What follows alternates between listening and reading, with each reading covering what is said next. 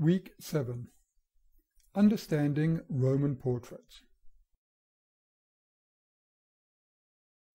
We have a very good idea of what the ancient Romans looked like, because they have portrayed themselves in a number of ways. In statues, on coins,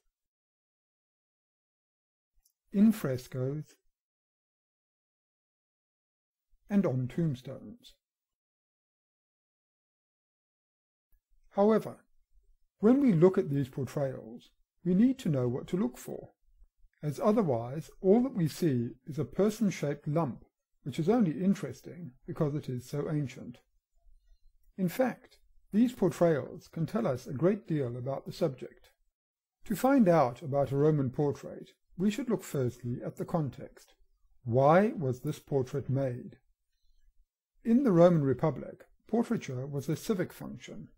Statues portrayed leading men in the state, and there were very few statues or other depictions of non-senators or women in a public context. Those representations which were found were on tombstones, and we have fewer of those for the Republic, because cremation was more common. In the Empire, we find more portraits of men and women, which were used for decoration and display, rather than as civic monuments. Emperors, of course, used their portrait as propaganda, as this famous picture of Augustus demonstrates.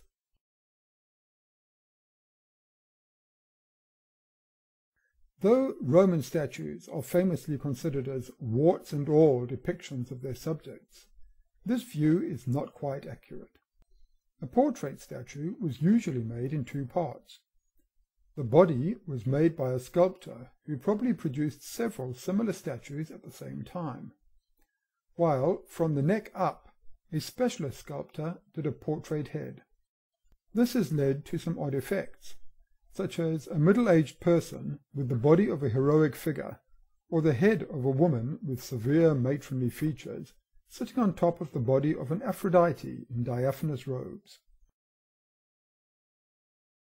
Dress also gives some clues as to when a statue was made.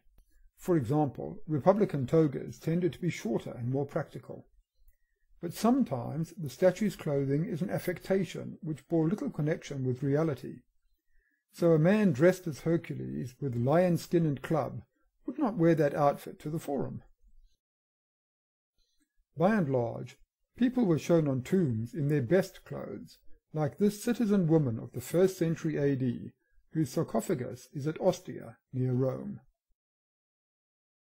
It is usually possible, and more accurate, to date statues by the hairstyles. Again, context here is important. Philosophers of any period have beards, but these are only shown on the average citizen in the early to mid-Republic and in the Roman Empire after Trajan. In fact, we can see the imperial trendsetters here, with Hadrian, bearded, and Trajan, beardless.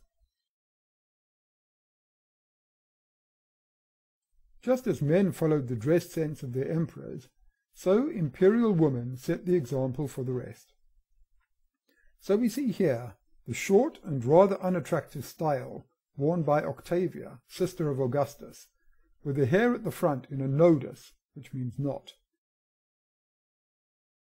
With the same style echoed in this funerary portrait of an ordinary citizen woman.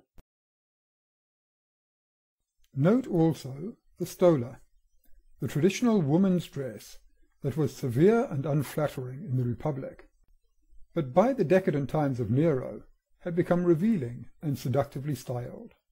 Under Nero's successors, women's dresses veered back to the conservative. This bust here is from the mid-imperial period, by when hairstyles had become more ornate and clothing more modest. Note that the join in the neck here is a later repair of broken bits.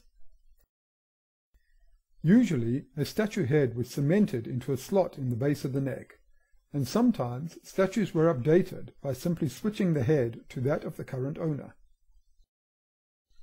Roman statues were painted, so the classic blank, staring features of a Roman statue today are not what a Roman would have seen.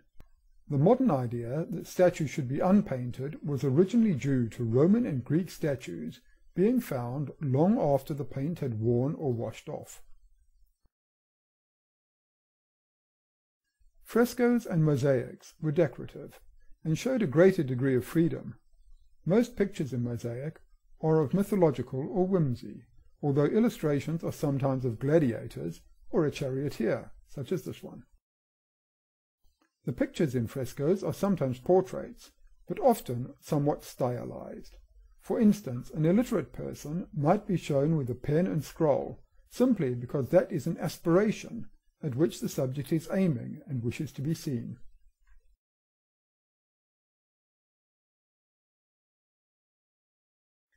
Generally speaking, with some practice and familiarity, it should be possible to look at a portrait with a statue, fresco, or coin and quickly form an impression of the purpose of the depiction, the class of the person shown, and the reason that the portrait was made in the first place. With more practice, the significance of particular gestures or items included with the statue can also be understood, but that is beyond the scope of this introduction.